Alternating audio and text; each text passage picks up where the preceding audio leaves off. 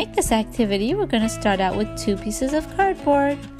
On the top one, we're going to measure out 3 boxes. Each box will be 2 inches by 4 inches. After measuring out the boxes, we're going to measure out a strip at the top. Then we're going to cut the strip at the top. After cutting the strip at the top off, we're going to cut out the first 2 rectangles. Then we're going to cut it so that it's a little bit smaller and easier to hold.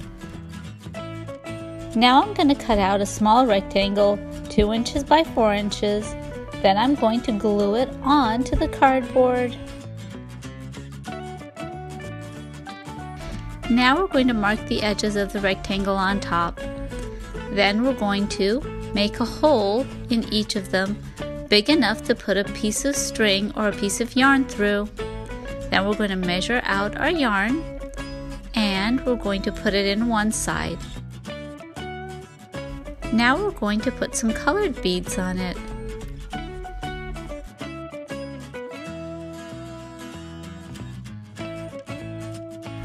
Once we have about 15 to 20 beads, we're going to stick the yarn through the other hole and tie it in the back.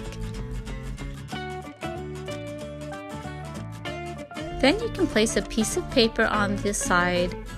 After that, you're going to take the top edge that we had already cut out and we're going to use a hot glue gun to secure it onto the bottom. Now we're going to cover the third square with some clear tape so that we can write on it with a dry erase marker. Then we're going to measure out some pieces of cardboard. They're going to be 2 inches by 4 inches, just like the 2 rectangles that we drew earlier. Then we're going to draw some numbers on them. After we draw numbers on each of the pieces of cardboard, we're going to draw a plus sign between the first 2 boxes, then an equal sign. When the children do the activity, they're going to take a card from the top, place it in the box, and count out the number of beads.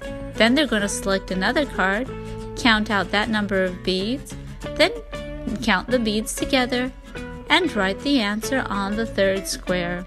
And this is how we make our adding activity. 3, 1, 2, 3, 2,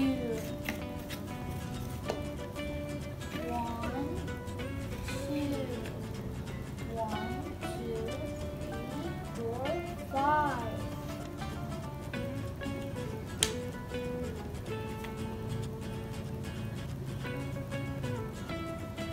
3 plus 2